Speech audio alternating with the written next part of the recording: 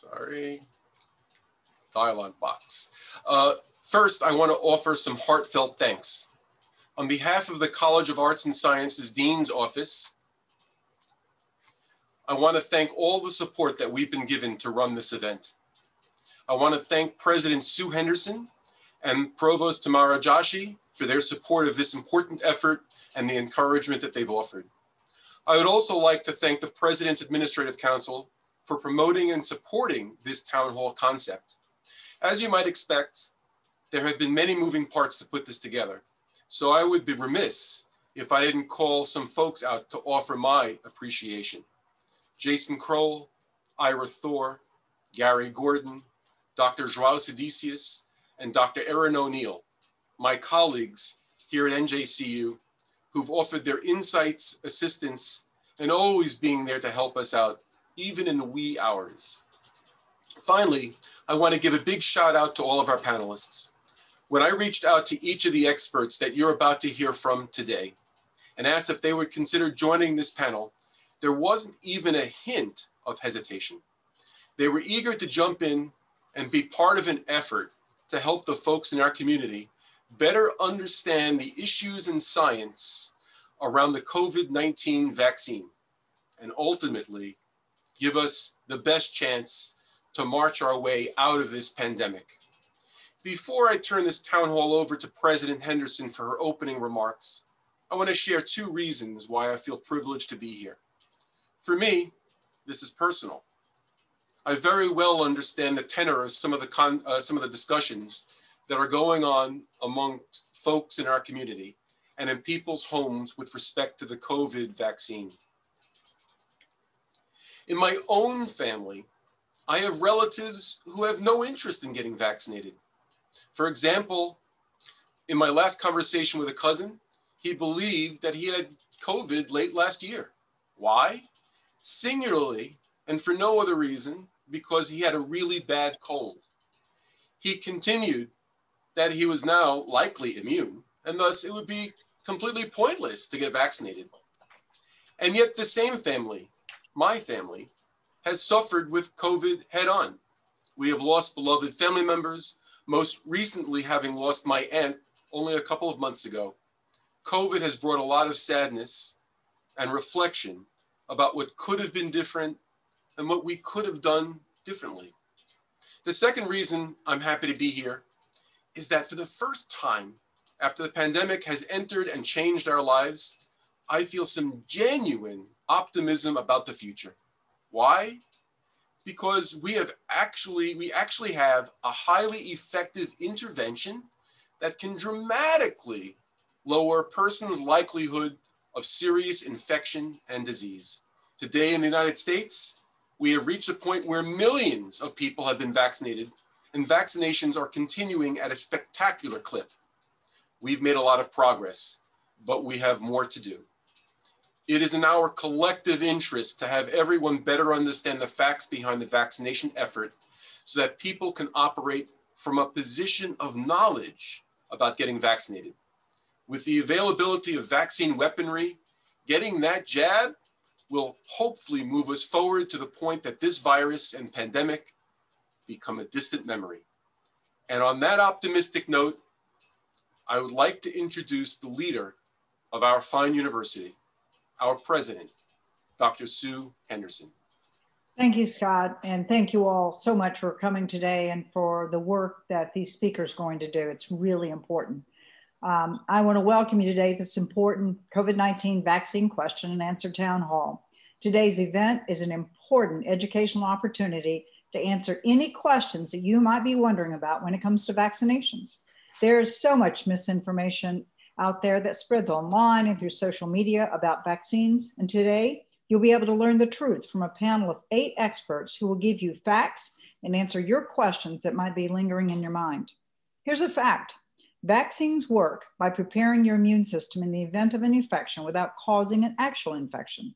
It's insurance for your immune system. The good news is that vaccinations are continuing to trend upward. Here in Hudson County, we had a record new milestone yesterday with 51% of adult residents now having received at least 1 dose of the COVID-19 vaccine. Statewide, more than 7.2 million vaccine doses have been administered, and more than 3.3 million New Jerseyans are now fully vaccinated. And that's out of a state with about 9 million people. Nationally, according to the CDC, as of Monday, more than 246 million vaccine doses have been administered across the United States. More than 56% of the adult population has received at least one dose, and 40% of those adults have gotten 2 doses. Last month, NJCU became the second four-year institution in the state to announce that students taking in-person classes in the fall will be required to show proof of immunization. Since then, the number has increased to 11 institutions. Why were we among the first to make this announcement? Well, it's because NJCU's highest priority is the safe return to a vibrant in-person learning environment. We are committed to ensuring that our faculty and students are safe when they return to in-person classes, and that every member of our NJCU community who needs a vaccination can receive one through a priority access appointments for our community. This step will enrich the college experience in fall of 2021 as we expand our in-person activities. As we've been reminded this past year, we must come together as a nation and as a community to finally end the COVID-19 pandemic. Too many of us have experienced the impact of this pandemic firsthand. Getting vaccinated is the best way for us to do that right now. On Tuesday, President Biden announced a new goal to administer at least one dose of COVID-19 vaccines to 70% of the American adults by the 4th of July. The US also aims to have 160 million adults fully vaccinated by then. President Biden's initial goal of 100 million doses in his first 100 days has been so successful, the nation doubled that goal. An ambitious plan indeed, but one that is proving to be helping our nation venture further down the road to recovery. Today, immediately following the conclusion of this event, if you have yet to be vaccinated but haven't been able to get an appointment or still thinking about it, NJCU has partnered with the City of New Jersey and Hudson County for a walk-up vaccination event right here on campus. The Jersey City Mobile Unit will host a vaccination site today until 6 o'clock in the evening on Lot 4 on campus. This site is also open to the public, so anyone watching this conversation today can come. No appointment is necessary, and there is no cost. I particularly want to thank Mayor Stephen Fulop and his team in the mayor's office for their partnership on this important public health initiative.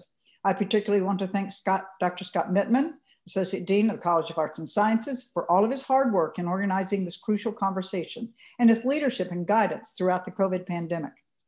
Special welcome today, I want to thank including to Dr. Meriem Bendaoud, Dr. Gloria Boseman, Dr. Anthony Espedito, and Dr. John Grew, full-time members of our faculty here at NJCU. I want to welcome Stacy Flanagan, the Director of Department of Health and Human Services from the City of New Jersey. Welcome back to NJCU, 2 former adjunctive faculties, Dr. Parisa Assassi and Dr. Sanjay Kool. And I'm so pleased to have one of our graduating seniors, Louis Perez, moderating today's event. Louis will graduate on June 15th in our in-person ceremony at the Prudential Center with a Bachelor of Science in Public Health Education. We are so excited to be able to celebrate the classes of 20 and 21 in person, a much more traditional format. Thank you.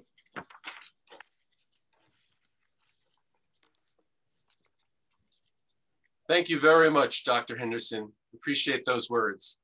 Let's move into our next phase.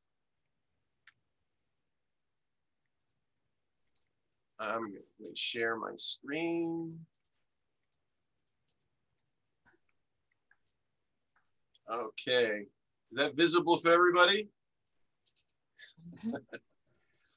I want to welcome everybody to the COVID-19 Vaccine Town Hall. I want to make sure all the attendees, if you have a question at any time throughout this town hall, please use the Q&A button on the Zoom screen, and we will try to get to all the questions in the time that we have allotted. I want to open up with a very short 6-slide presentation, not to turn anybody off, but we want to just be able to orient today's conversation and make sure that we center in on some points. Everybody knows the virus that we're talking about, COVID-19, but just to be sure, we want to make very, very clear the COVID-19 is responsible for many multi-organ, multi-system disease caused by the coronavirus called SARS-CoV-2. I'm not a big fan of reading all the words on slides. I'm a big fan of just presenting. But one of the things I wanted to point out here is the image. It's an image that probably everybody is familiar with. This is a representation of a single coronavirus virion. The squiggly thing inside is the genetic material. That's the information that's needed, that the vaccine needs, surrounded by a capsid and an envelope that contains spike protein. You've probably all heard about that. That's the central focus for our vaccine therapy and technologies. Moving forward to the vaccines, we wanted to make a point very clear to everybody that none of the COVID-19 vaccines currently used in the US are produced from live COVID-19 virus. We wanted to make sure everybody got that key point. This particular slide is focusing on the mRNA vaccine made by Pfizer and Moderna, and they consist of these viral genes that are encased in fat. On the left image, you have the coronavirus virion. On the right side, that is the vaccine. And all it contains is a small piece of genetic material, the instructions for a part of the spike protein. That's it. Moving on to the next slide, this one focuses on the DNA based vaccines. And again, none of these vaccines currently used in the US are produced from the live virus. As you can see, the image on the left is the virus. The image on the right is the representation of the vaccine inside a harmless virus, a virus that does not replicate. And again, it only contains the instructions for a portion of the spike protein. And we're down to the last two slides. Hope we haven't lost you yet. But some of the major points, and the president mentioned this a moment ago, very important to recognize that vaccination prepares your immune system for a possible infection without causing an infection. One of the oft-mentioned concerns is that the RNA vaccine technology is not new. It's been in use since the 1990s, and this is one of the reasons why the vaccine was able to be developed so quickly. RNA degrades extremely quickly after it's injected. So that's the reason why you need 2 injections with the Pfizer and Moderna vaccines in order to stimulate the best possible immunity. As everyone is well aware of these days, COVID-19 vaccines present SARS, hospitalizations, use of ventilators, organ damage, and death. Also, something not mentioned here is also prevents the long haul COVID symptoms that a lot of people seem to be suffering with. Finally, to reemphasize, COVID-19 vaccines contain RNA, and they cannot destroy, they don't interact, they don't get involved or change your genes in any way. COVID-19 vaccines are intended to trigger an inflammatory response, and it is normal for many people to experience pain at the injection site, sometimes fever, fatigue, discomfort for 1 or 2 days after the vaccination. I'd like to move on to the next part of our town hall and get you some information about vaccination efforts locally and how vaccination is progressing in our local area. So I'd like to introduce Director Stacy Flanagan, the Director of the Health and Human Services here in Jersey City. Good afternoon. Thank you so much, Dr. Mittman. It's a privilege to be here, and we're lucky enough to have Luis Perez actually share with us some time, and he is moderating the questions when you're done. And he's a former student, so it's exciting for me to see how he's grown in his career in health, and these are just important topics. I'm going to share my screen with you all right now, and I'm going to share with you some local Jersey City efforts around vaccines. As you may or may not know, as early as September, October, the Department of Health and Human Services started planning with our local federally qualified health centers and the State Department of Health on vaccine planning and where we were going to go from here. We have 2 hospitals local in Jersey City, plus 3 federally qualified health centers. In addition to that, we have nearly 50 pharmacies, all having the opportunity to share vaccines. In addition to that, some large medical groups had bid for vaccine integration with their medical facility, i.e. the Jersey City Medical Center, Barnabas, or CarePoint Christ Hospital. So through all of those partners put together here on our Jersey City tableau related to vaccines, I'm sharing that across Jersey City, those residents who have a zip code in Jersey City, we have put 159,000 shots in arms. What does that mean? That means about 100,763 have received at least 1 dose of Moderna or Pfizer. 51,317 have received their 2nd dose of Moderna and Pfizer, and 6,935 have received just a 1 dose Johnson & Johnson shot. So this puts us as a city somewhere close to 30% of completely vaccinated and slightly lower of just 1 dose of vaccines. We also thought it was very important for us to really look at how we were doing as far as targeting populations who had been impacted by COVID. Now, what you see here is all the data collected across the medical institutions, not just the Jersey City directive sites.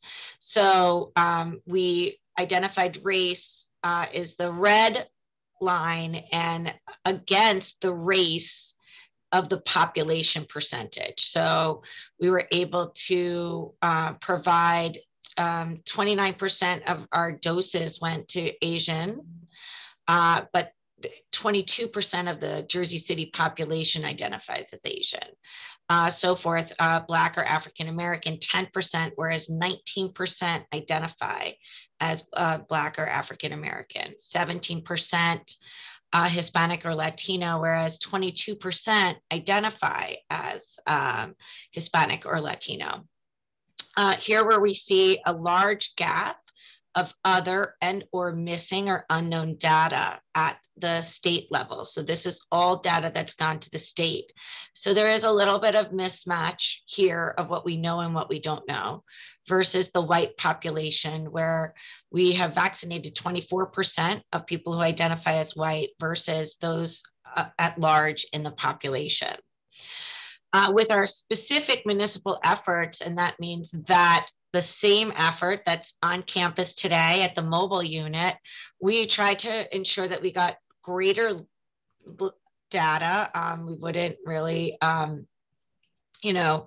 allow someone to go through unless they shared with us that they do not want to identify. And through this, we update this every few days because it takes a little bit of time to get all of the data up and into the state system. To date, we have 47,993 shots in arms. That's as of May 1st. Through that, we've identified the age brackets of those individuals who have been vaccinated. And you could see here nearly 30% of all vaccines that we've provided in the city of Jersey City through municipal efforts had gone to seniors. And you may have heard that was a real priority for us in the beginning of COVID. And then you can see here, and I'll open this up just a little bit, zip code related. We've identified zip codes where we saw a large number of people with COVID, and those are the zip codes that we wanted to focus on primarily in the beginning of our vaccine efforts. And those were 07305, who has the highest number of COVID cases in our city, but also the highest number of vaccines, because we really targeted this neighborhood to really ensure that we got health equity here. Then 07306 and 07304.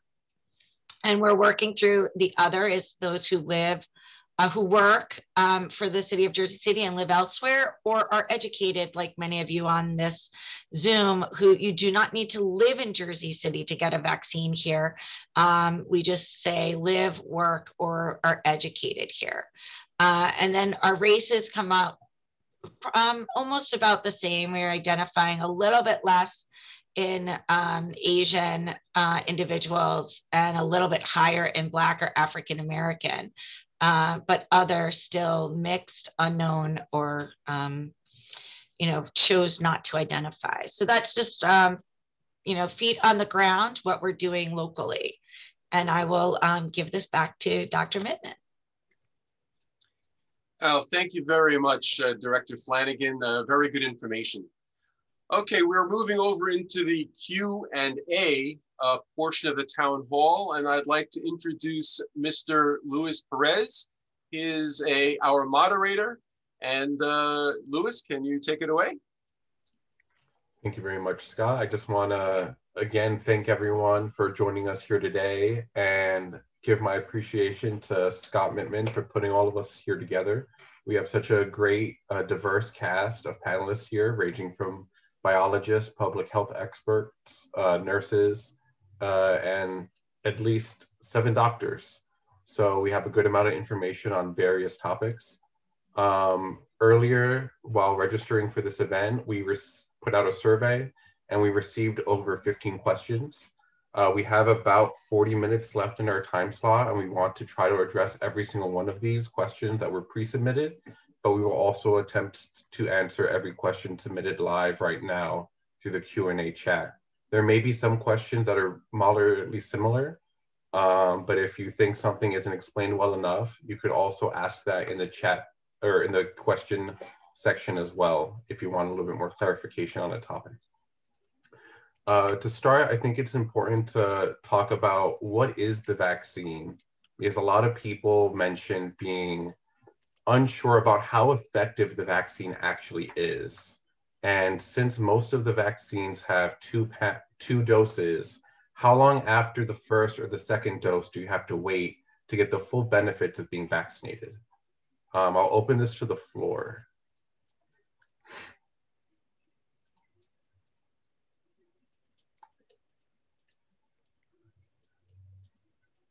I can take that if you want, and I will, if it's all right with everyone, share what I think is a very important bit of information from my computer.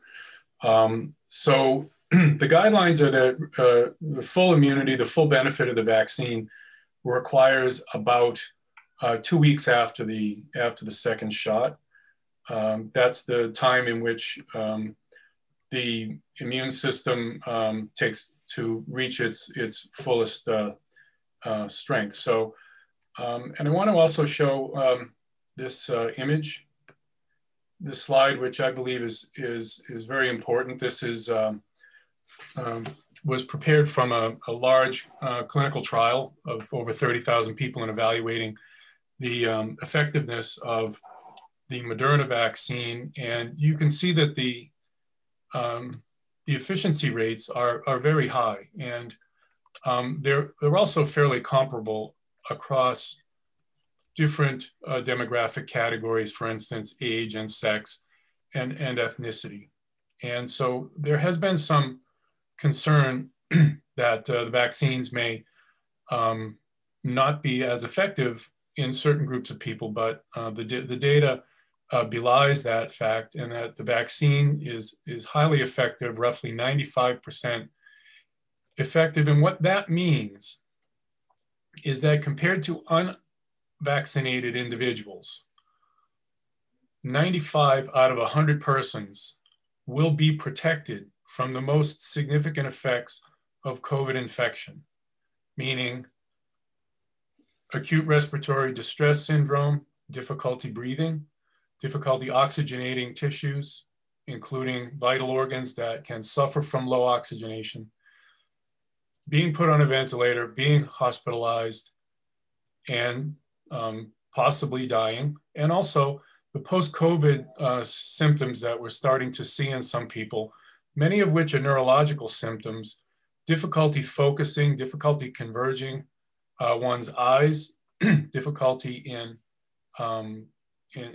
recalling memories and concentration, and also sleep and fatigue symptoms, which are troubling people many months after infection.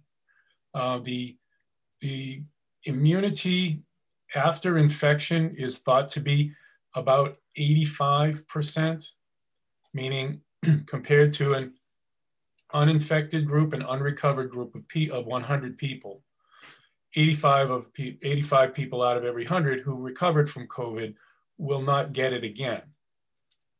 However, that leaves a much higher susceptibility among the people who have recovered in being reinfected and possibly rehospitalized and suffering all of these other consequences. I hope that that helps to explain some of the issues associated with that question, and then let's move on. Thank you for that reply, Dr. John Grew. Meriem, I believe you may have some more insight on the differences between getting immunity from the vaccine versus getting immunity from post-exposure.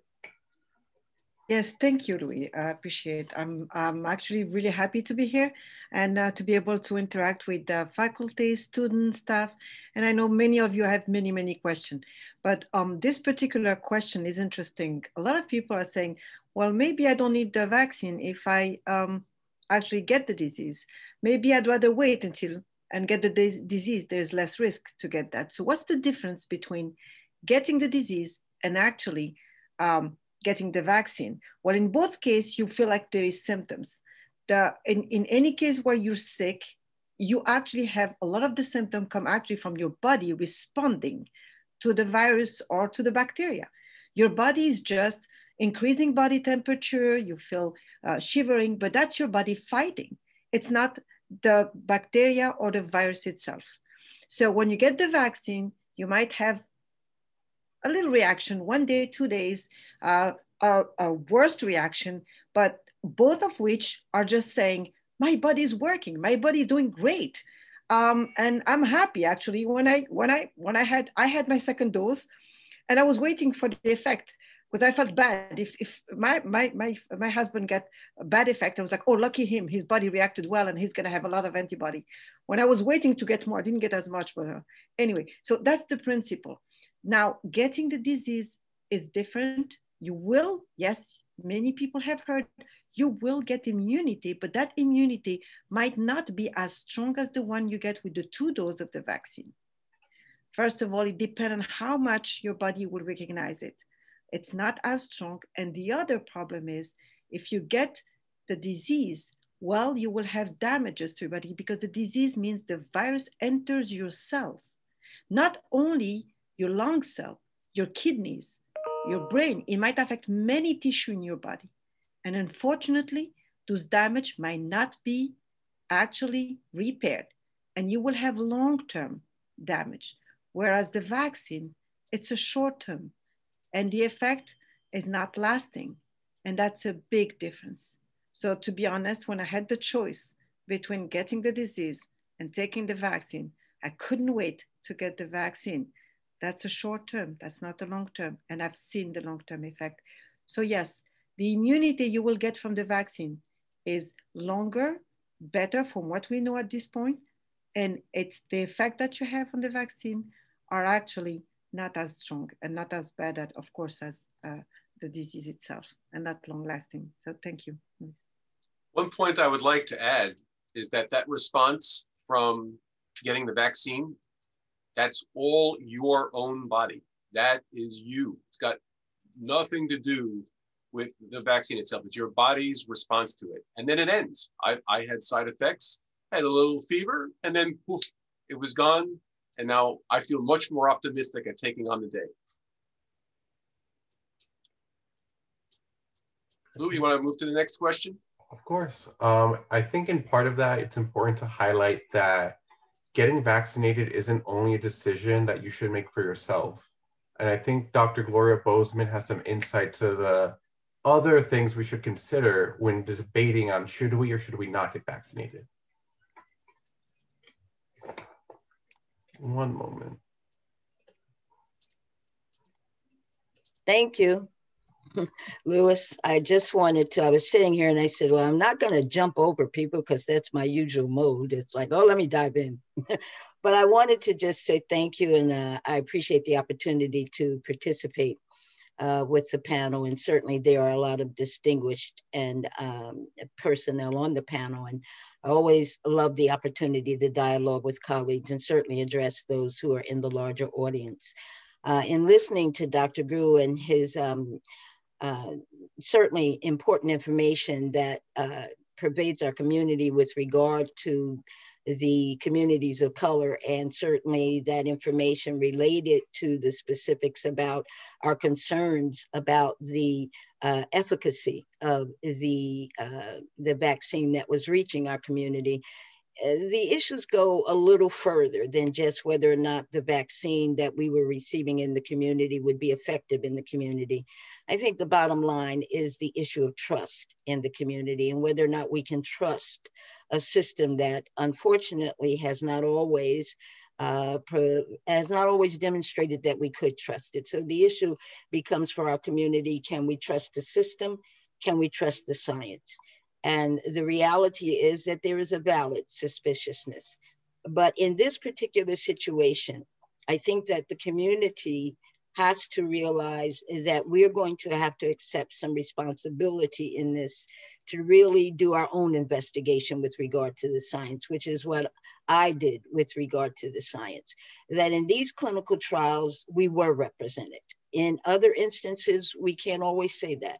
But as I began to look at who were in the clinical trials and where were the clinical trials conducted, it was a fortunate situation that in these clinical trials, the medical schools that I am familiar with, Meharry, Howard University, Morehouse School of Medicine, they were also the sites where clinical trials were conducted. So I had this assurance that people of color were in those clinical trials. Women were in those clinical trials because that's an important configuration as well. And so I had some confidence that we were in that representative pool that were a part of the clinical trials. We had the opportunity to participate by even in adding our names to the representation that went out in the general population if you wanted to participate in a clinical trial. And that had never happened before. And I think what Dr. Meriem brought up as well is that we looked at it and had this opportunity to see the devastation in our community. And having seen that disproportionate representation with regard to the impact in my community, I felt a personal obligation to say, listen, if this is something that I can assume a personal responsibility in taking the measures to protect myself first and my community second, then I had an obligation to be immunized. I was in the first, when we talk about vaccine hesitancy, I was in the first group with regard to giving an immunization. Yes, young people, you may not experience the same devastation in terms of the impact of what we were seeing in terms of death. But the reality was that if you got the disease, passed it on to other communities, we would. And so you have an obligation.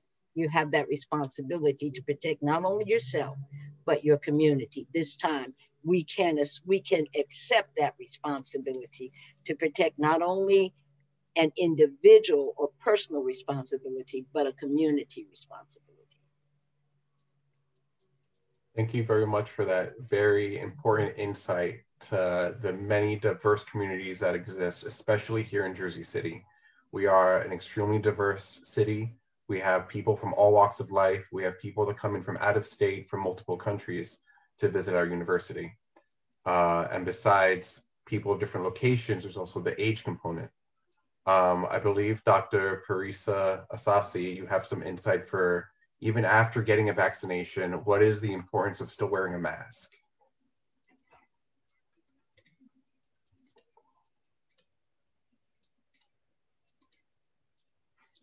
I make a mistake. I would first, I would like to thank NJCU for inviting me and all the students who are joining us and sharing their ideas, thoughts regarding their vaccine. I would say we need to put mask because as we know, we want to protect ourselves and also we want to protect our community and to help to end pandemic. The reason we need to have mask is because if we want to go to science, the COVID-19 vaccine is designed to basically to reduce the symptoms and also reduce the severity of disease and prevent death.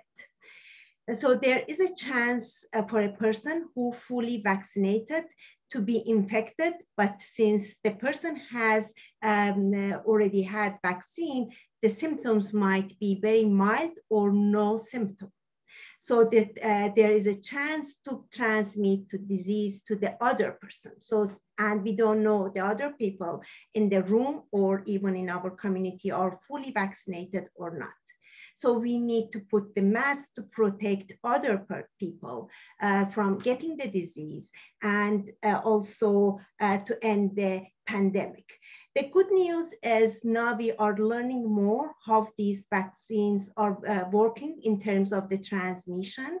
And when we have more data, we might see more relaxed rules from CDC or other organization. And it will make our life a little bit more easy. And we might be able to take our masks and hug our loved ones. So for me, I didn't see my mother for almost 14 months, and I'm just looking. I would like my mom to get her second dose of vaccine, and I would be able to go and see her. I fully vaccinated, so that's a good news. That's a hope for me, and I'm just looking for that minute to see my mom after almost 15 months. Thank you.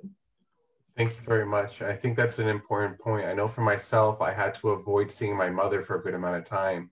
I remember when we first went into lockdown, I was petrified at the idea of, since I commute and I'm on public transit a lot, that I would go to my mom's to do laundry and then I'd go home and find out that she got infected. But it's good to know that that's not just our concerns, but even the doctors themselves are thinking about this as well. I think you did answer very well on spread, but I think Meriem has a point to add. Yes, I would like to follow up on Dr. Assassi about the wearing a mask. And I've heard a lot of people saying, okay, you make me take the vaccine, now I can take off the mask. Why do I have to wear it? Now, like Dr. Assassi said, there is still a virus passing from one person to another. Now, it's not gonna get you sick. There is another major problem is every time the virus is moving from one individual to another, they're getting a chance to start learning how we're fighting them. And what they do, they change, they switch. That's something that all microorganisms do. Viruses, bacteria do that. This is what you all know as antibiotic resistance. That's what you all know as changes induce virus. And this is why we have new strains of viruses. So trying to keep as much as possible this distance, even if you get vaccinated, trying to keep this good habit could avoid more transmission, therefore less chances that we will get more variant. As you know, we already have some variant and we don't know how those variants are gonna be taken care of. So just to reemphasize, it's important as much as we can to try to keep all our precautions to avoid any new variant to be up. Thank you. I'd like to add to that. There are actually some more sides to discover there. So Dr. Bendaoud is exactly right. There's the concern about variants and the variable, maybe ability of the vaccines to deal with those variants. But the other thing is, particularly when you're indoors, do you know that everybody in that room has been vaccinated? Some people maybe say that they have, but you can't be certain. There's another side to it, and that is the data is still somewhat inconclusive about whether a vaccinated person, maybe they can fight off disease and infection themselves, but can they still carry it when they're visiting their aunt or their grandmother or someone who's immune compromised and can't get vaccinated? That's an important consequence. And while the data does seem to show that the J&J and AstraZeneca do seem to be relatively effective at preventing transmission, we don't know that so clearly about the Pfizer and Moderna. And so it's just a safety precaution that we're not only looking out for ourselves, but we're looking out for others. This is respect for other people as much as you worry about yourself. I think that's an important point to make. Yeah. And I would just jump in there just to kind of connect what Louis mentioned and you all, that I see the contact tracing for every case in the city of Jersey City, and many of those cases are not born here.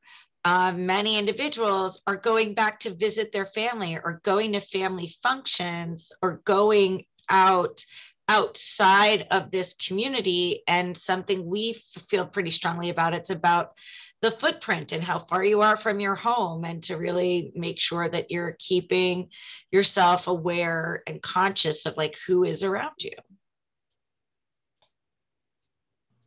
Could I just add? Of course. Could I just Dr. add Boseman. something? I'm sorry, somebody was speaking. Could I just add something? Mm-hmm. Also, in communities of color, in our community, we're already compromised in that we already experience a great deal of what we would call comorbidities, and that we've got a lot of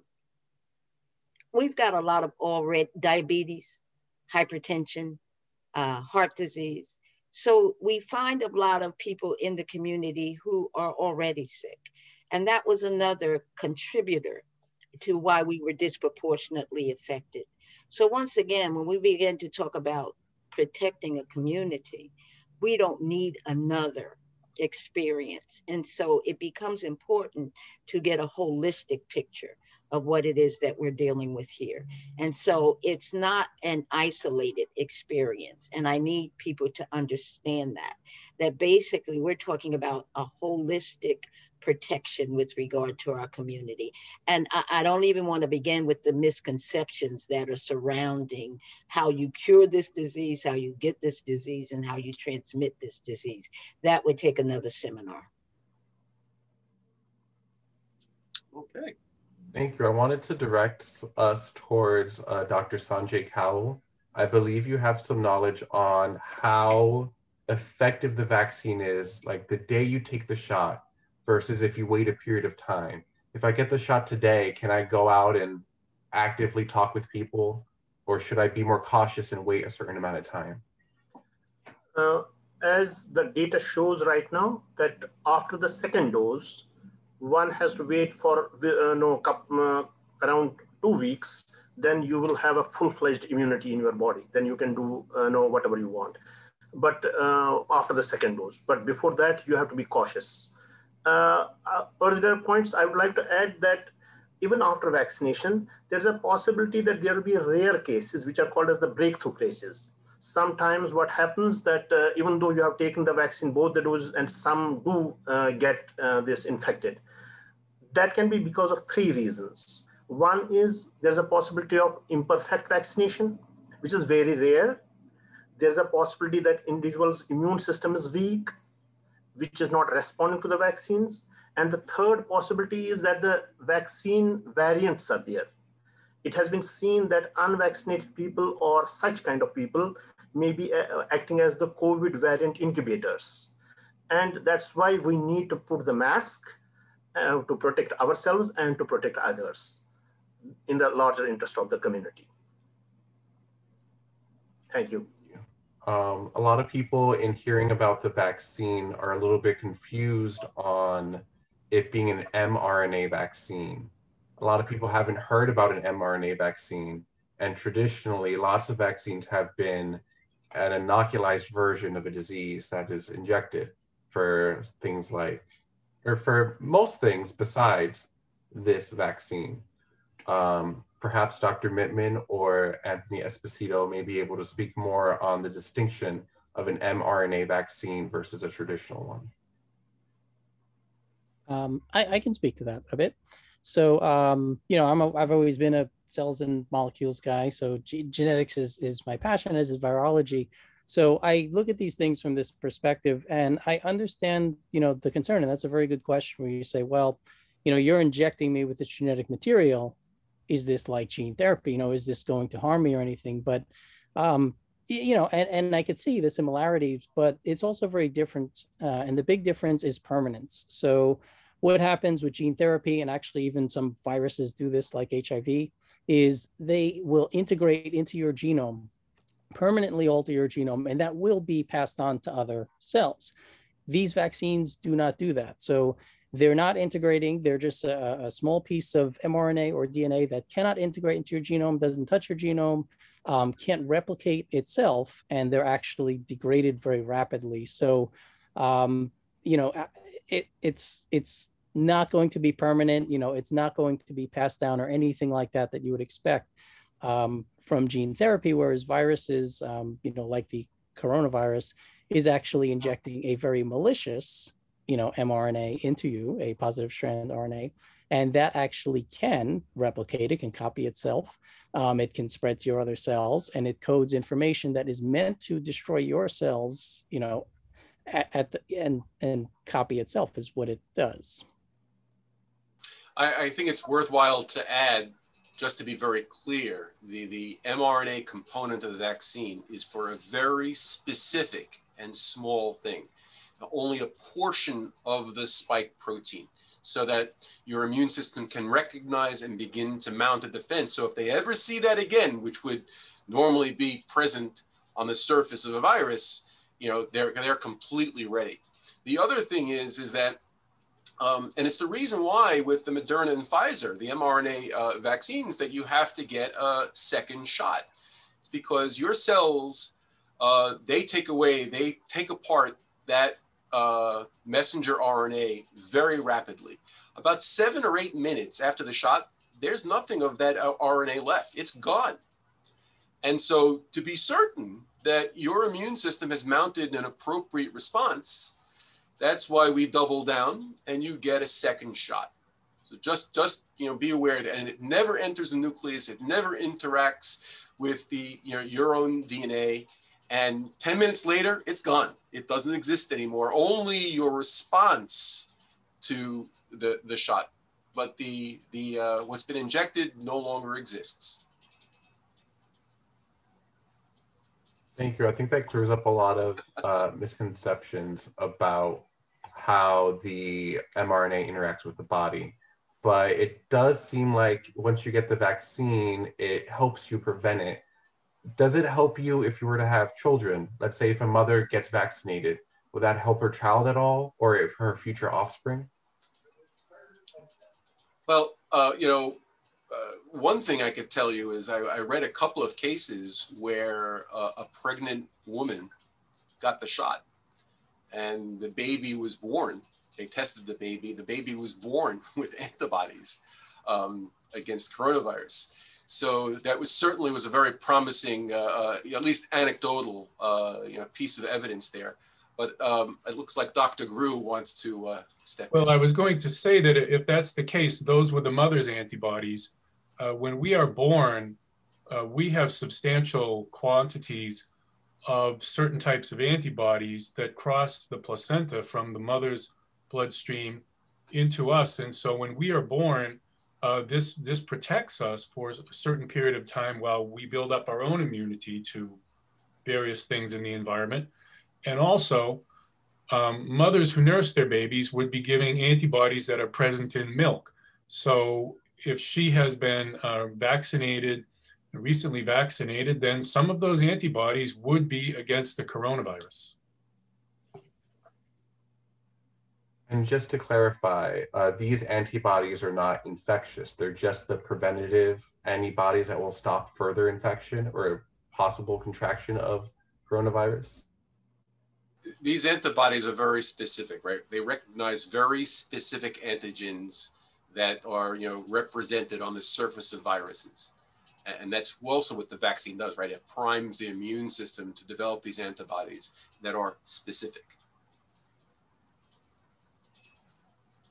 Some people may be confused with the words antigen and the makeup of the virus. Would it be fair to say that we can pretend that the virus is covered with plugs and our bodies notice that it's a European outlet and we do not want to attach that to our bodies?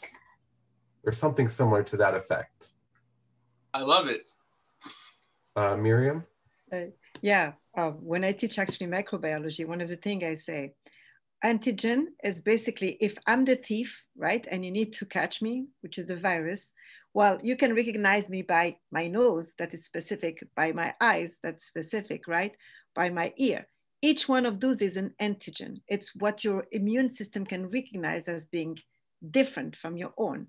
So basically the army of the body or the police of your body needs to get that little picture. And the vaccine is just giving them that little picture of piece of the nose so that the police now knows what to fight, what to recognize. It's a simple principle. And we do that even in regular life. The police get the picture, maybe of the corner of the person. And this is what we need to have. And that is antibodies is what our body develop as what we fight with. A lot of people don't have the knowledge of the wording because they don't have the science behind, and knowledge is the key to better understand anything we do in life. So I strongly advise people to look up things in the right actually website and the right places to get the right information. So continue that analogy. The vaccine is like an all points bulletin the police put out. Say, have you seen this antigen? If you do, get them. And specifically in the case of the coronavirus vaccines, they are directed against those little red knobby things that are in the picture behind Dr. Kuhl's head.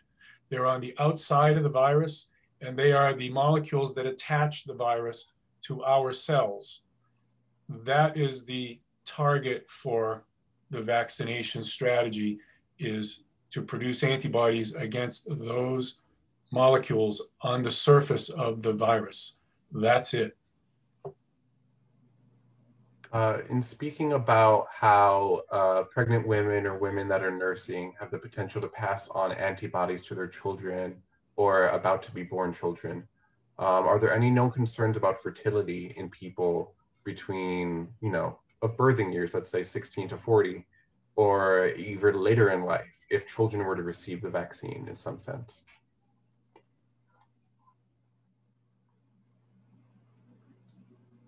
I think right now it's an open question. It will be studied over the period of time and data will be generated and we will understand it more clearly.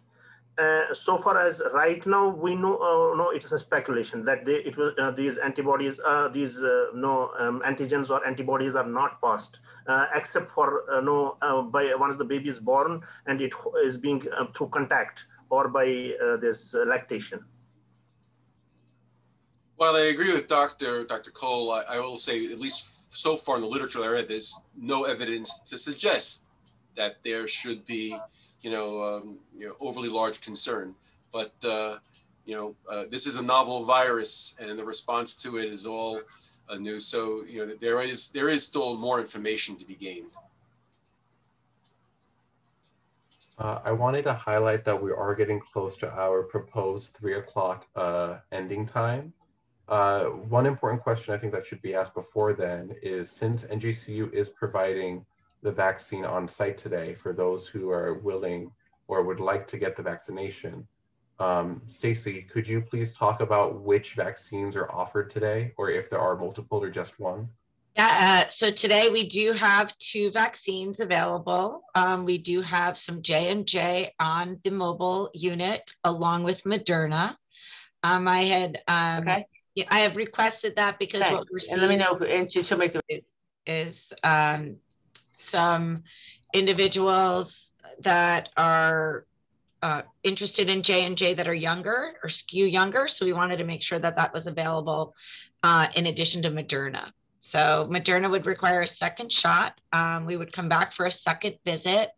in 28 days from today, and or at some of our locations where we're offering Moderna in the area, particularly the Bethune Center, which is on MLK, not too far from NJCU, and or the Collier Center, which is on Bergen Avenue, also not too far from NJCU. So there's opportunities for a second shot right on campus in 28 days, or shortly thereafter if someone can't be there. Thank you for the information. I believe Gloria has a point to add. Yeah, because I always have to talk to communities of color, because I live, I work, I breathe that. And I know that in communities of color, there will be hesitancy. And I know because in their healthcare belief system, there's an underpinning for many of those communities. I saw in your responses a number of probably nots and definitely nots.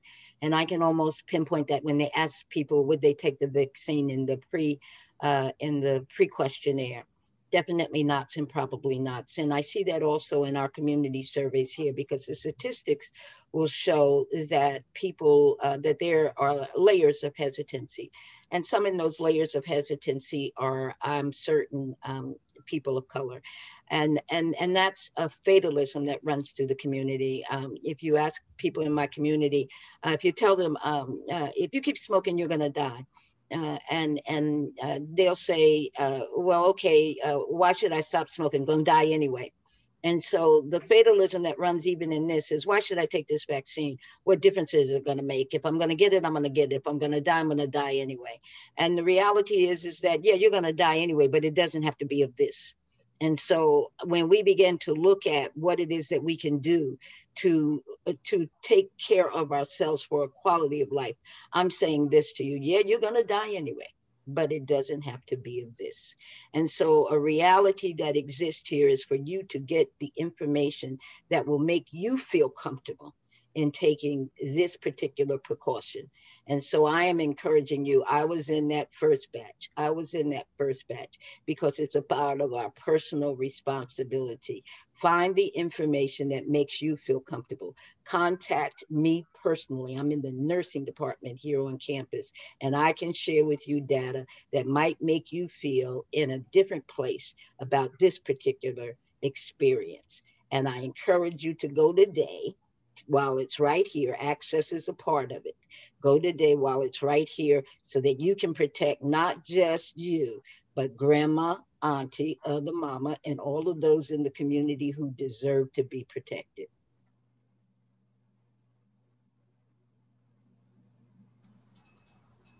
Beautiful, Dr. Boseman, very good.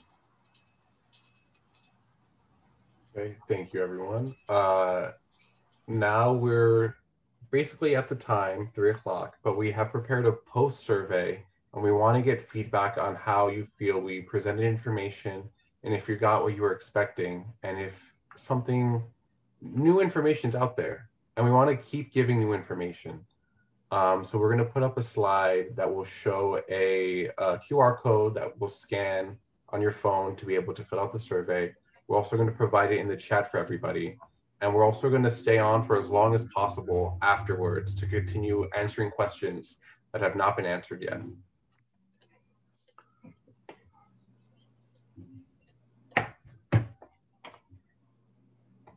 One moment while we put it all out there.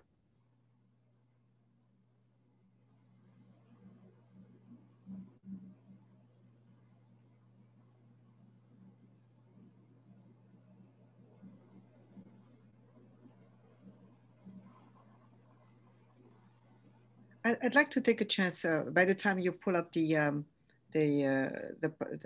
slide, to answer a question that's a recurring question. Multiple people are asking it again. It's about fertility, and the problem when you give a vaccine to children, they might become fertile. They said evidence of fertility problem and affect their future generation. Again. Any medication that out there in the market, they go through very, very strict testing and checking, and it's really insane how much they go through. And they try to make sure, and obviously, and we trust, because all the medication you take, even Tylenol, some people will end up having side effect.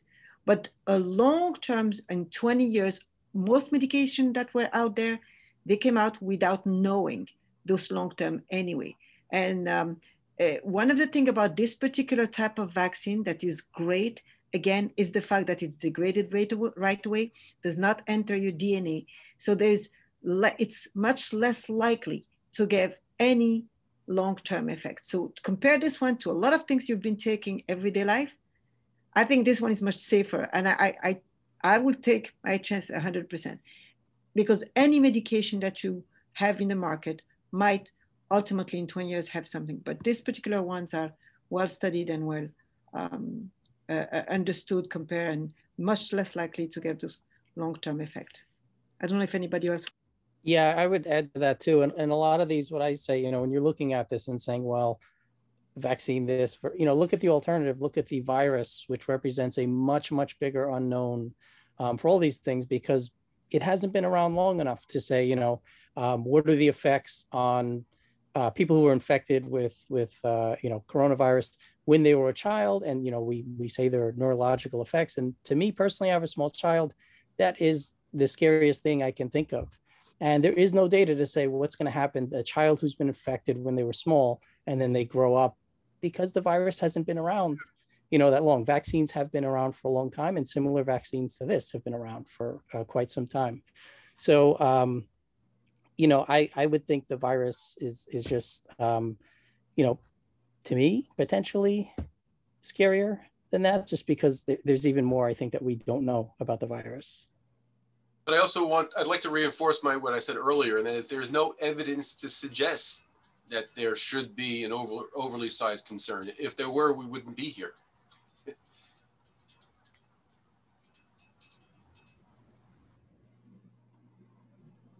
Do we want to attack some more questions? Just in case, I'm just going to remind everyone that the survey is in the chat as well, if you were unable to scan the barcode. I am going to remove the slide visually, but it will still be available in the chat. And then I will present a couple more questions that have yet to be answered, but were pre-submitted. And then we'll go from there.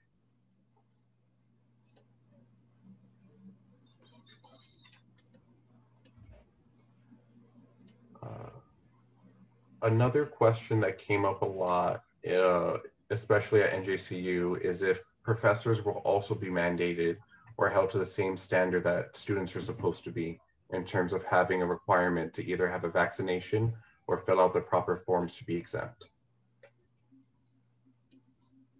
Well, I guess as an associate dean and an administrator, I may have the closest information. I don't have any up-to-date information from the last 2 days. There is the very strong request that all staff and faculty be vaccinated. I am not yet aware that there is a requirement, but I do understand, at least from my understanding, most faculty are already vaccinated because they're concerned. They're concerned themselves, and they're concerned about their families. And they don't want to come to, be in a classroom with students and then bring something home to their family. But to answer your question directly and specifically, I'm not aware of a requirement for faculty and staff. I believe it's being looked at, and that's about all I have, unfortunately, at this point.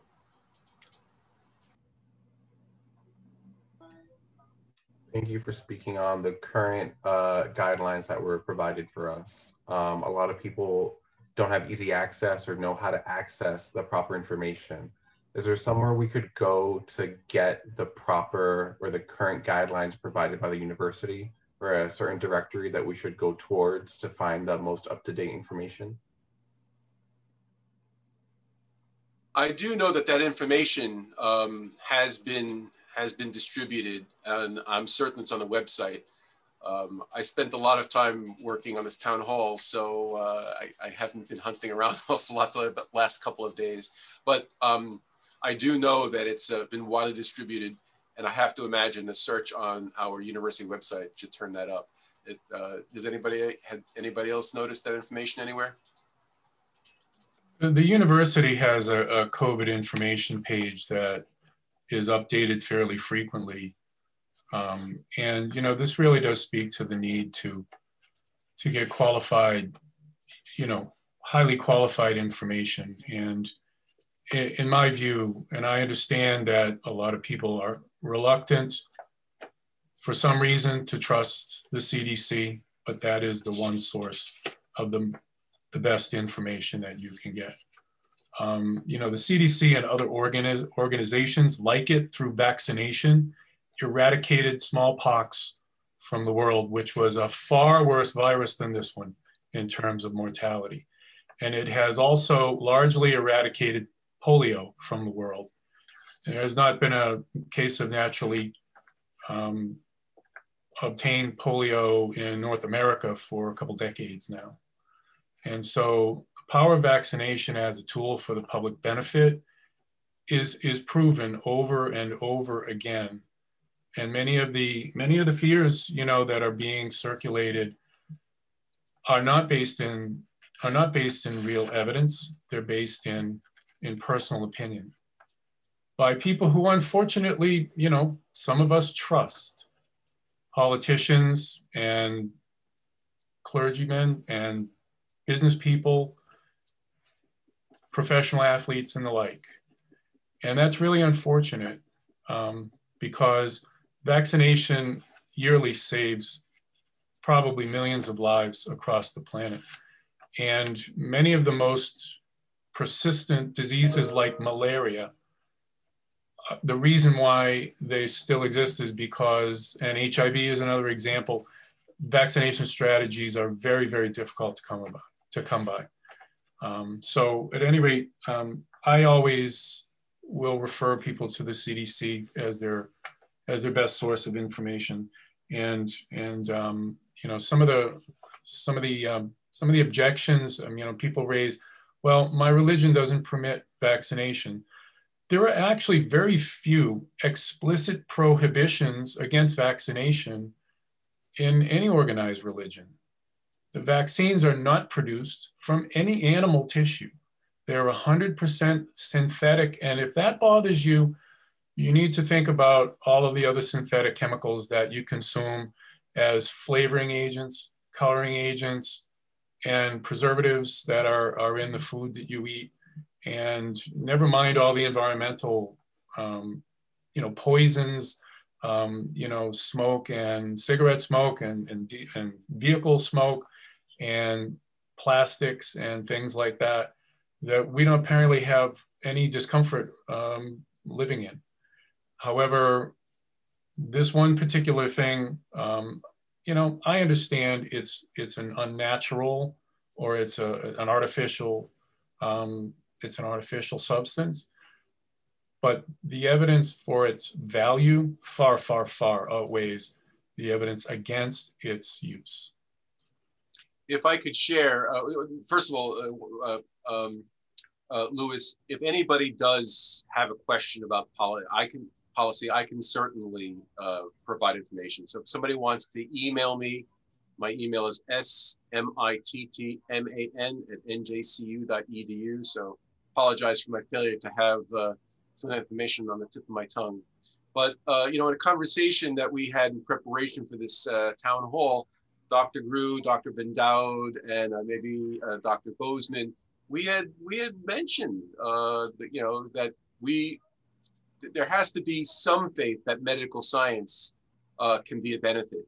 I forgot the exact date, you know, years we're talking about, but 100 years ago, the life expectancy of the average person was, you know, almost half of what it is now. And while there have been bad things that have happened, and maybe some missteps along the way as well, we are all benefits of you know, where we stand today with science and medical technology. And that's something that you have to think about. Vaccines play an oversized role in contributing to human longevity. So that's an important point to keep in mind. I would like to follow up on Dr. Gru. I'm sorry, Parisa. Just a quick follow up on Dr. Gru, which excellent point about the polio vaccine and all these vaccines that they've been there for a long time. And it's thanks to those vaccines that we were able to eradicate those. But I want to point out that something else that was there for a long time for our students, especially any student here listening to us. I've seen questions where students are asking, why am I obligated to show proof of that vaccine to come back to campus? Well, just to remind you, every time you sign up or you go apply to a school, you are required to show your vaccination card. Middle school, you're required to go to get your vaccination card. Every single school you've been since you were a baby, technically, I'm just saying, you were required. It's not new. This is something normal. We're trying to protect you, protect your family, protect the faculty. Nothing is new. Why is all of a sudden this COVID vaccine becomes like, oh my God. And some people are saying, I've seen questions where, oh, the vaccine is gonna enter my cell and it's a chip and it's gonna turn. Well, if anything was like this, it would have happened already in the flu vaccine because that one you get it every year. If they wanted to put something in it, they would have used the flu vaccine. Nobody would question that. Why do we question now the COVID? It just doesn't make sense. This vaccine is here to save our lives, period. And it's just like any other vaccine we've gotten. Okay, it was made much faster, but there's a good reason. And some of you have asked the question, excellent reason. First of all, the knowledge of the mRNA vaccine was known for almost 10 years. So that was easy to put together. Second of all the money on earth was put together to make it. And pharmaceutical company put the whole package. Of course, in 1 year, they were able to make it. That would have never happened if it was not all these scientists working together and all of this happening. So it's not because it was done fast that it's not reliable. I just want to say. And I would add to that, like the struggle with trying to keep others safe that don't know, what they're walking into. And, for me as a director of a health department, my job is to try to keep the entire public safe. And vaccines are a historical part of the public's health. While one individual might not agree with it, the global idea of the herd immunity necessary for us to kind of get beyond this, terrible crisis is there's some things we have to give up that we want to, be a better society and a stronger society. So it's some of my staff and my own job to try to help people, deal and think through this. And while it's individuals' personal decision, your personal decision always impacts others. And this is one of those places. Thank you very much, everyone. I'm going to hand it over to Dr. Parisa Assassi for some help. I wanted to add some more, they are really good information, especially Dr. Gro mentioned for source of information. I think the source of information is very important, especially for all of us as an educated person. We need to distinguish between reliable source of information and unreliable source of information. So we should ask, what is the evidence behind this statement or behind this? Is it fact or it is just testimony? So that is the area I think we should learn, and not only in the COVID-19, in all aspects of the health, because our health is very important. It's a value for us. It's value for our family. So we need to know these information, where are they're coming. And CDC, most of the information are evidence-based. So that is a gold standard for information. So that is why for myself, I trust CDC because I know where the information are coming. And in terms of the vaccination, I would say I experienced the magic of the vaccination in my life. My grandmothers they had smallpox scars on their face. And I have the smallpox of the vaccine scar in my hand, but my kids, even they didn't have smallpox because of the eradication of the smallpox. And mostly is because of the vaccination. And it's the same for polio. And I had some relatives with the polio, but now we don't see any polio cases. So that is some history. If we go, we will see how the vaccination can change our life. And trusting the science also is very important. All of these evidence is based on the science. So although the COVID-19 is a new disease, but I think it shows how the science is important in our life. They made in 1 year the vaccination, and now in the United States we see how the vaccination is working. So we are able to go to the public places, and I'm just looking forward to see my students in the classroom and to meet them and to have some conversation face-to-face in the classroom. So that is what I can say. And I would say, just go to the information, learn real information, not just trust any of the other information coming from the social media or unreliable sources of information. I agree with what my colleagues have said, but I also want the community and my colleagues to understand, make no mistake, there is inequity in the system. And that make no mistake that we are disproportionately experiencing the system. And that has resulted in a disparity with regard to the way we arrive to the system as community of colors and the way we are treated in the system as individuals who are living in communities of color. So yes, I trust the CDC. And yes, I believe the CDC can be trusted, but I also use other organizations who represent community of colors and who also filter that information from me. So I say to other individuals, do that as well. I agree. Don't use social media. Don't use cousin somebody. You can use other organizations to verify that information for you if it makes you feel more comfortable. I use a variety of sources. You use it too, but you are personally responsible for searching it out and getting rid of the misconceptions and the false information and coming to some conclusion, but base it on something factual and not on the misconceptions that are pervading these issues. We have a personal responsibility for our own health and our decisions.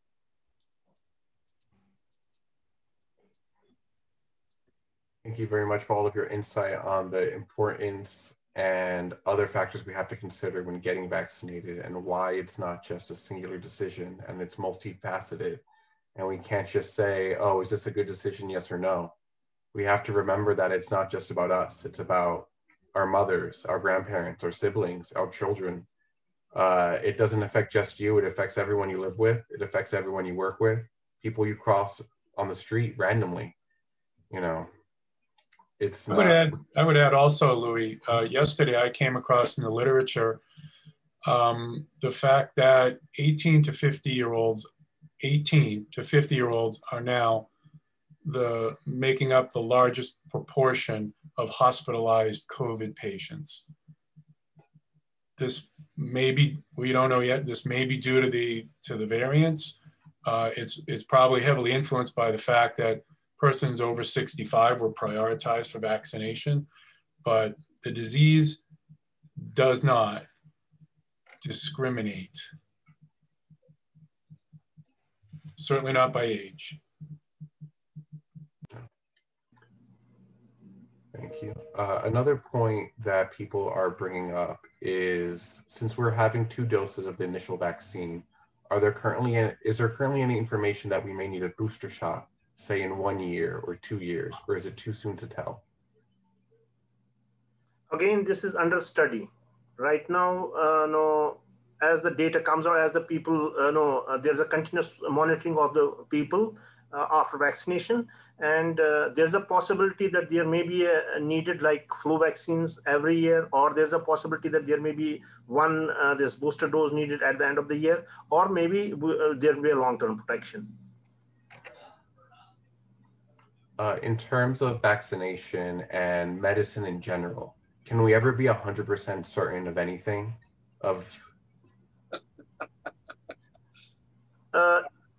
Yes, it is like this, that when the seasonal this pollen and other things come in the atmosphere, some people have allergies, others don't have. It is your genetic makeup, how whole body, your body reacts. So it will be different for different persons. Like that, for medicines, for vaccines, there is a response by your body, by your immune system. So it will vary from person to person. Yeah, I mean, there are so many variables involved. The concept of certainty. I mean, I think a lot of people are hanging on the word approved. Wait, this isn't an approved vaccine. It's under, an EUA.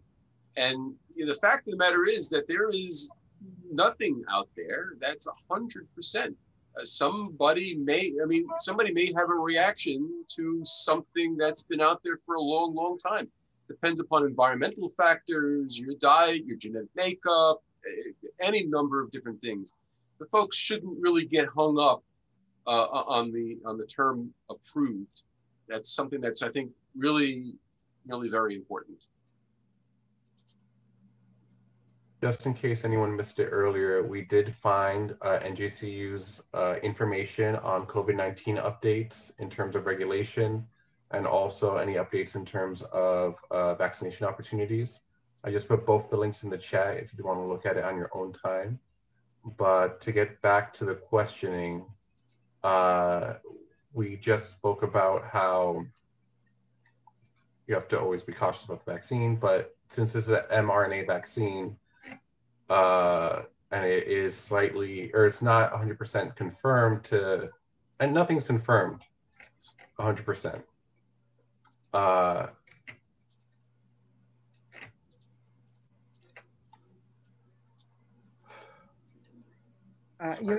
You're talking about the question. There is a question that came up actually about this is an experimental vaccine, and the experimental trial is over in 2023. Well, that's, of course, when you go to the CDC website, there will be scientific explanation, scientific words.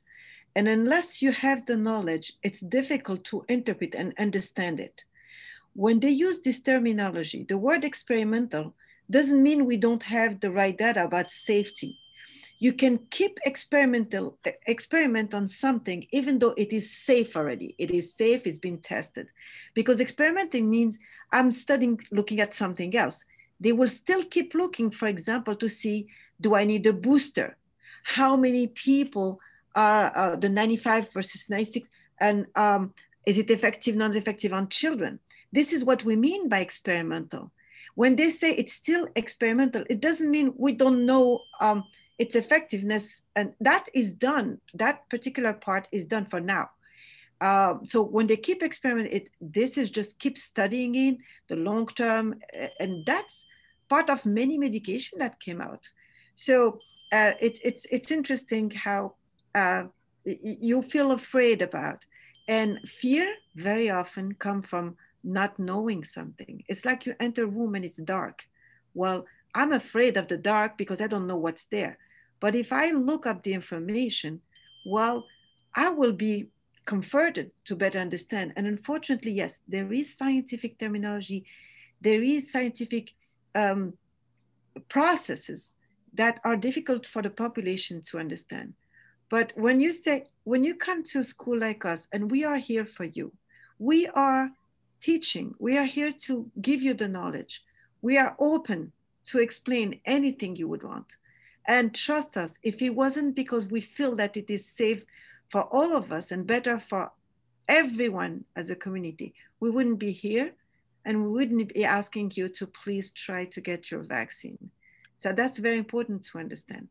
It's because we care about you. And when you come to this university, you all know that this university is all about community. We care about our community, otherwise we wouldn't be here. I think, probably something related that maybe is worthwhile mentioning. I've seen a number of the questions on the list, and I've heard it many times just in conversation with family. is the idea is this is technology. This is, are they testing this on me? And this is experimental. And, you know, I think it's very important to clarify that this mRNA, you know, vaccine technology, it's not new.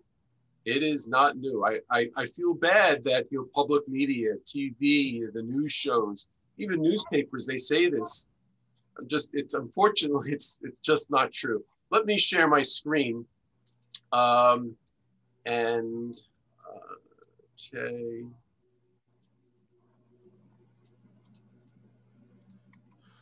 Can everybody see that? So why is that not coming up?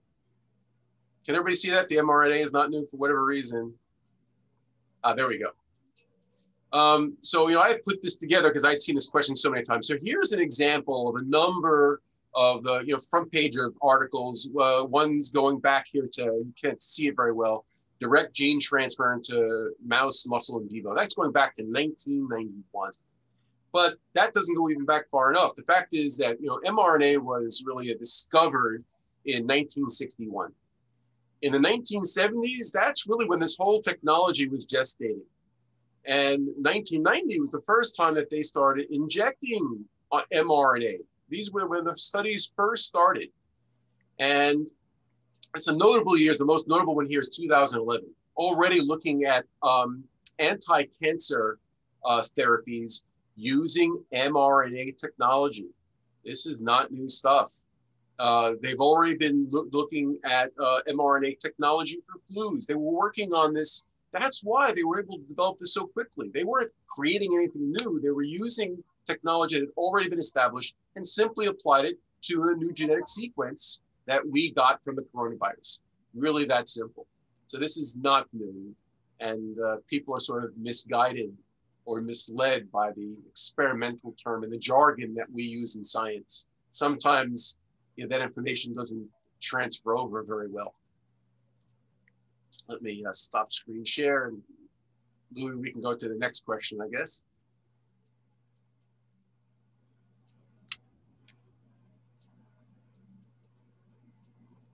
In terms of the university mandating the vaccine, is this unique to just New Jersey City University, or is this becoming more of a commonplace and likely most colleges will make the same requirement? I can take a crack at that. I mean, I think, you know, legally they've pointed out that, you know, businesses and corporations are fully within their rights to require vaccinations. While I don't necessarily agree with that, but the point here is that it really does look like, I mean, one after another, if we look in the Chronicle, we look in all the journals that are relevant to institutions of higher education, this is becoming more the norm than otherwise. And it's really about that we're spending a lot of time in the same room, and, you know, you're hoping that there's good ventilation, everybody's wearing masks, but, you know, even with the vaccine, right, you can still breathe a viral particle up your nose, and you don't know someone in that room has been vaccinated or not. And remember, the vaccine is not just about the individual. It's a societal issue. It's about what you bring home to your family and your friends. And so if I were a guessing or a betting man, I'd say that there's going to be a lot more universities coming online making the same requirement. Look, Rutgers is the first institution in the nation to do it, and a lot have been falling in the same line. And again, this is no different, right? You know, MMR, mumps, rubella, measles, rubella, whooping cough, tetanus. It's the same. It's exactly the same. And by the way, I see one of the questions is how will that be checked in school here that someone's been vaccinated? That's going to happen in exactly the same way that it's done now for, say, the measles vaccine. So in case anybody's curious, that's the way that they will verify in the same way you do with the other immunizations. There's also some questioning along the lines of how vulnerable are children to getting COVID-19. if people are getting vaccinated for the traditional strain, or is there a likelihood that the virus will adapt to infect specifically children versus the general population?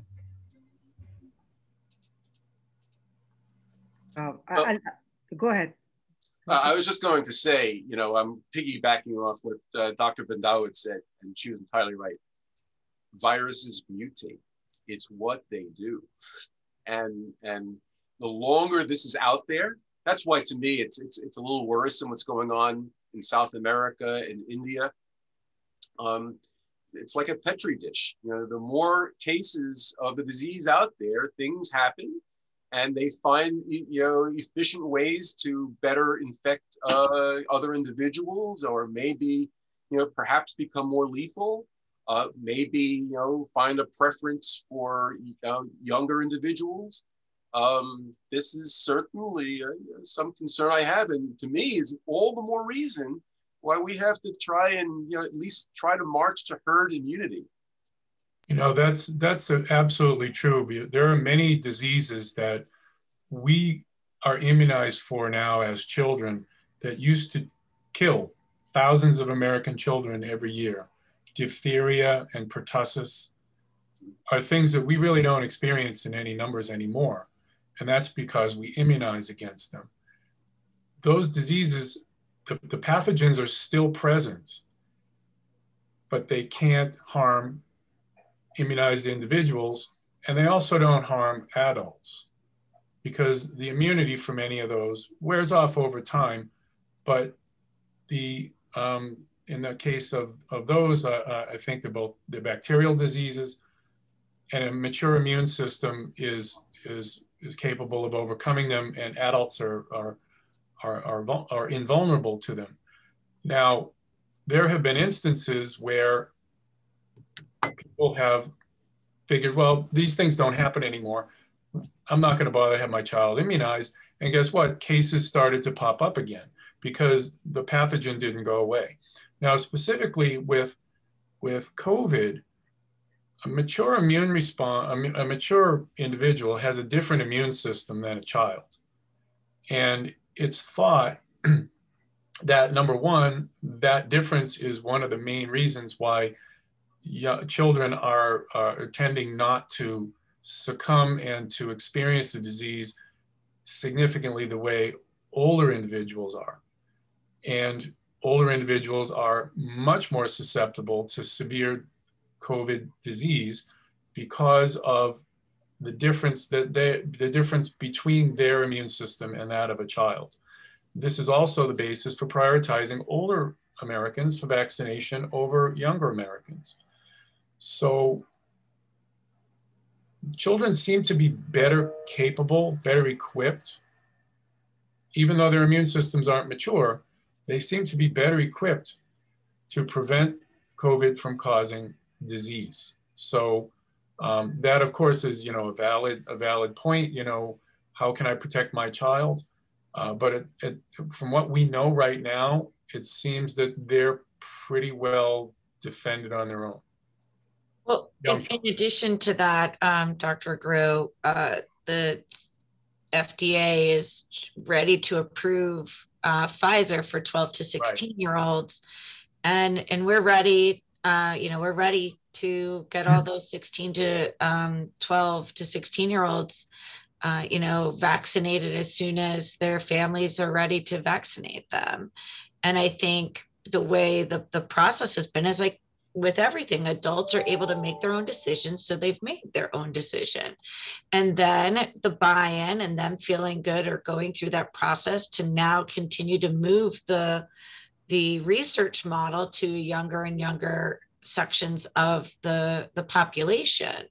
And those are populations that actually interact more with each other. So 12 to 16-year-olds, we're focused on those that are playing sports, right? That's where we're seeing the uptick in the youth, is particularly in group sports. So. That's all very valid information, but we also have another question asking on mRNA vaccines again. And why was the COVID vaccine developed with mRNA technology specifically versus using the more common methods that most vaccines use?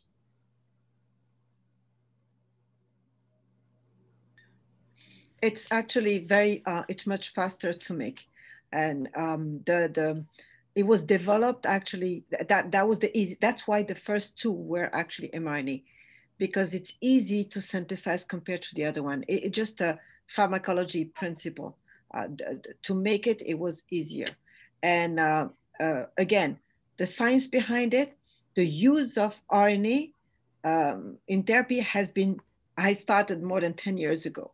So that's not, it's not something we don't know, but it was really the best one, the quickest one to actually get going.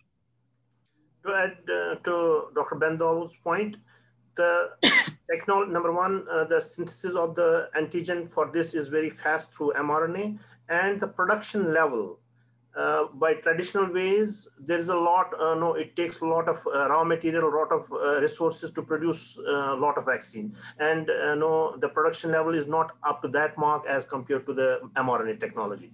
You have to just take a small bit of RNA, clone it, through the techno-clone it, and then you can produce it in a bulk. So you are producing a lot of vaccine, and it serves the whole countries together, while as the other one takes a lot of time. This follow-up question may be slightly off topic, but if mRNA has been so effective for COVID-19 specifically, is there a likelihood we may transition other vaccines towards an mRNA structure? Yes, yes, yes. New future generation vaccines will definitely, this has changed the course, and there will be more and more applications of this technology.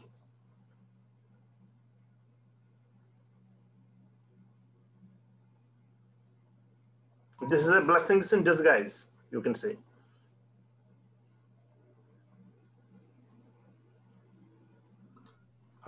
That concludes most of the questions we have in regards to the actual virus itself that were pre-submitted. We do have a collection of questions on the process of attempting to get exempt for the university, but it's my knowledge that in the links before, you'll be able to get the paperwork that you may need, even though, weighing the benefits of getting the vaccination may be in your best interest, and especially in the best interest of the people around you. If I recall, in Stacy's opening slide, she showed us specific demographic information about Jersey City. And one of those metrics that really stood out to me was that about 30% of new cases within the past month were contracted from people 16 to 30 years old. But if we take a look at the serious reactions to COVID, it's people that are 60 and over. So we have to remember that it's not just a personal decision. It's everyone around you. It's your family, your parents, your grandparents, your aunts and uncles. Even if you yourself may not get that severely affected, if the numbers say that you're less likely to have a severe reaction versus somebody else, you still have to remember that there are lots of somebody else's in your life. There's also been some questioning about possible long-term effects. And I know that the vaccine has been out for a relatively short amount of time. Do we have any information of some potential long-term side effects that could result from catching COVID-19?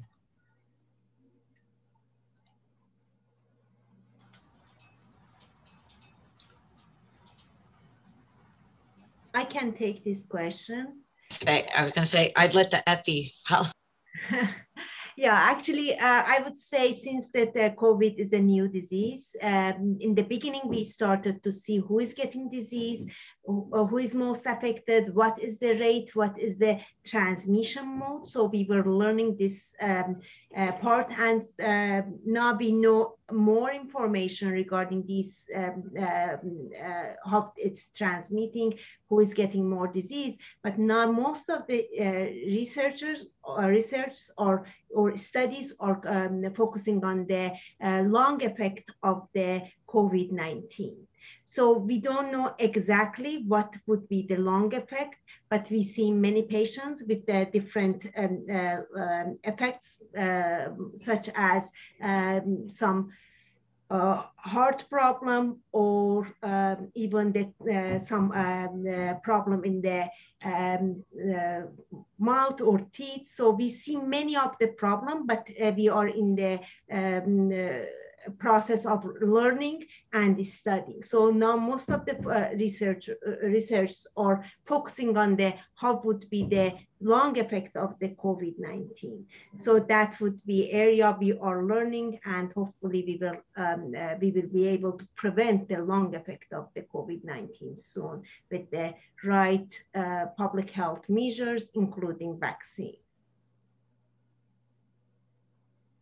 Thank you. I also wanted to add, I'm recalling some research I've done personally last year for a COVID-19 panel, and I stumbled upon some disheartening information that the mortality rate of COVID-19 is a lot higher than people think it is.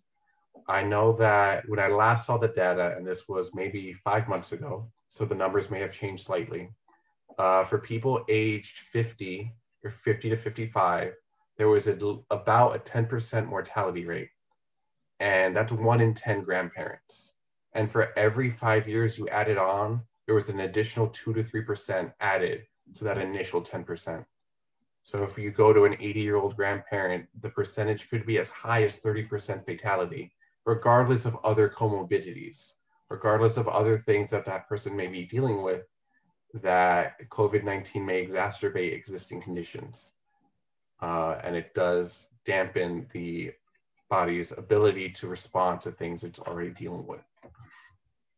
And I would add to that too, there's also some, there's indirect effects of this too, that there are some people who have other serious illnesses such as cancer and such, that their treatment has not been what it normally would have been because the health system is just completely overwhelmed.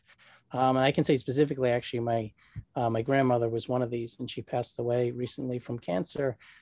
She was in pretty bad shape, but like literally being kicked out of the hospital twice when she was, on dialysis, bleeding and such, that, under normal circumstance, I mean, her physician was shocked at this, that they would have kept her in there. But, when the hospital's overwhelmed dealing with this crisis, it's going to affect, their ability to care for other diseases too. Not only the ability to care for other diseases, we were called into a meeting not too long ago about screenings and how they had dropped significantly. Mammogram screening, pelvic, pap smears, colonoscopies, all fell off tremendously in the year. So, and falling off in that year, we know how far things can advance in that year, and that, people are still not coming in for what would have been routine screenings in that year. So we're getting a lot of, like you're just mentioning, a lot of the residuals and the other impacts. We're not even beginning, we're beginning to talk about what the behavioral health issues will be with relationship to people being isolated for so long, and another hesitancy of people returning back to their normal experiences. This pandemic is so impactful that we can't even wrap our heads around all of the things that are going to come out of it.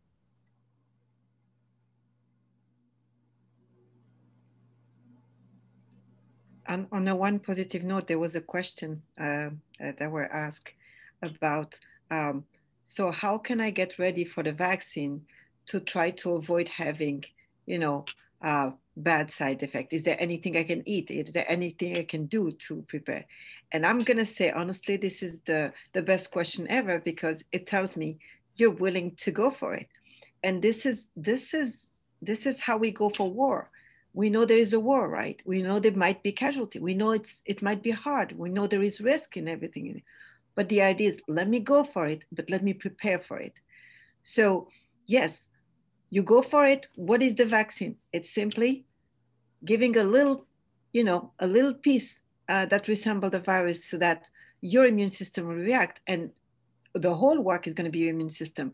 So what you need to do is just making sure your immune system is ready to go. So you know what? Eating well, being healthy, good nutrition, good workout, even vitamins, anything. It's the same as when you get the COVID, what they were telling you, because the only thing is Make sure that your immune system is strong. And this is a lesson for life. Because today is COVID, tomorrow is going to be something else, unless we start taking the right precaution. So make sure that at this point, it's trying to find the solution, not keeping bugging the problems, because problems, they will always be there. What are the solutions? We know what are the solutions. Get the vaccine, keep the distance until we can get this enough people so to stop the virus from moving from one to another. That's all we want, stopping it. And it won't go anywhere. It's like, you know, you have a mosquito coming to the room, you just close the room, keep it there until it dies. We're good. And for a lot of people, they don't even, you know, have any after effects. So my family, it's been about 50-50. And so I was bracing myself. I was like, okay, I'll get this on a Friday. So Saturday, because, you know, my sister, it's just for one day, she was tired, had a bit of a fever, but it's like, okay, I don't want to plan on doing something intense if I'm tired.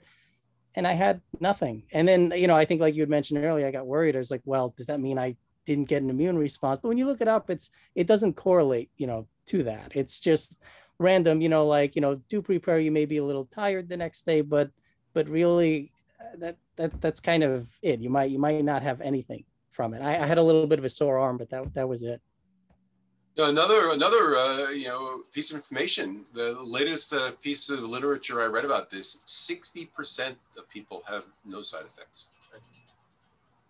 I wasn't one of those, unfortunately, but you know, had a little headache. But so most people, more often than not, you probably won't have side effects. Didn't have anything. I felt better. And stronger, right?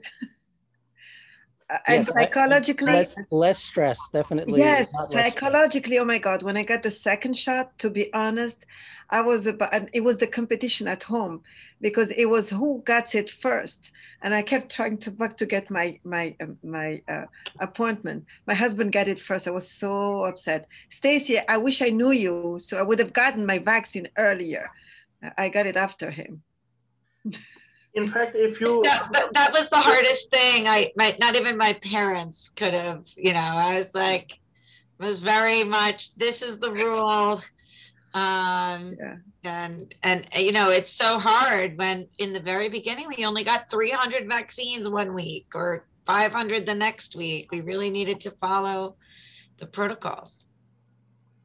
So in fact, if you have the side effects, that may be actually telling that your immune system is good. It is reacting. You may be, you know, healthy.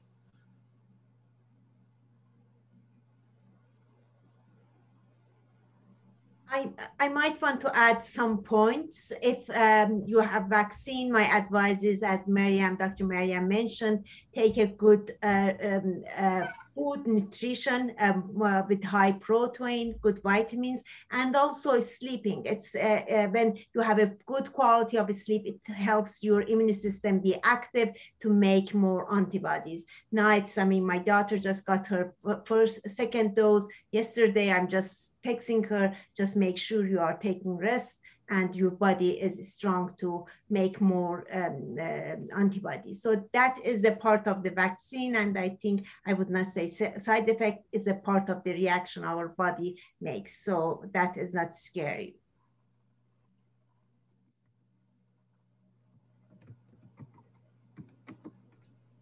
Well, I guess as the host of this event, I think it's about time that we wrap this up. I wanted to thank all the attendees for joining us. The fact that you came on means that you wanted more information and you wanted to learn more, and that's all that anybody can ask. And I hope that we've helped you in, you know, being able to make a decision, or at least maybe help you along whatever path you want to take. And just keep in mind that, you know, we're trying to, you know, present the idea that it's not just about you as an individual, but it's about everybody. I want to thank all the panelists again. You guys were really wonderful. We've met many times in preparation for this, and I couldn't have worked with a better group of folks, real professionals and experts. I'm really have been excited to work with such talent here, and you know, maybe we'll get to do something else sometime after the pandemic. You can invite us again, no problem. All right, and Louis, I didn't thank you. Our student moderator, I wish you a happy graduation.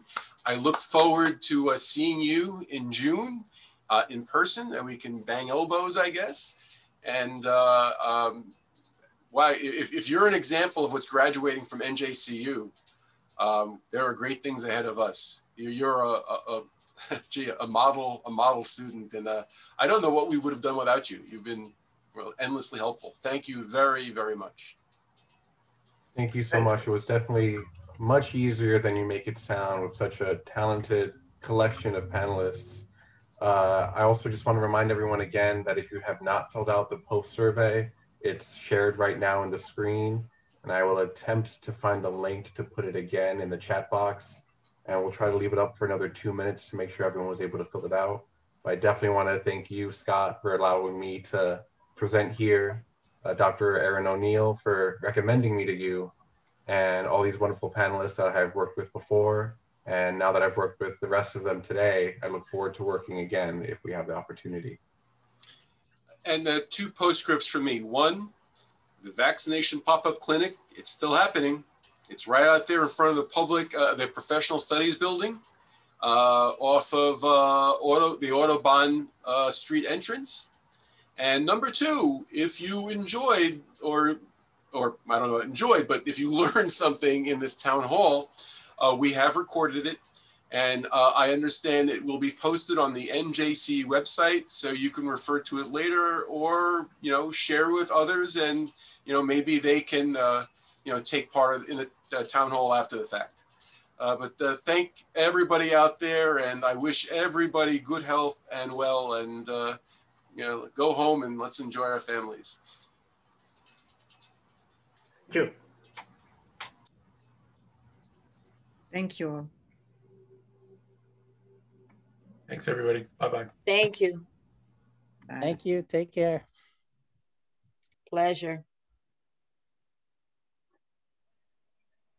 Bye.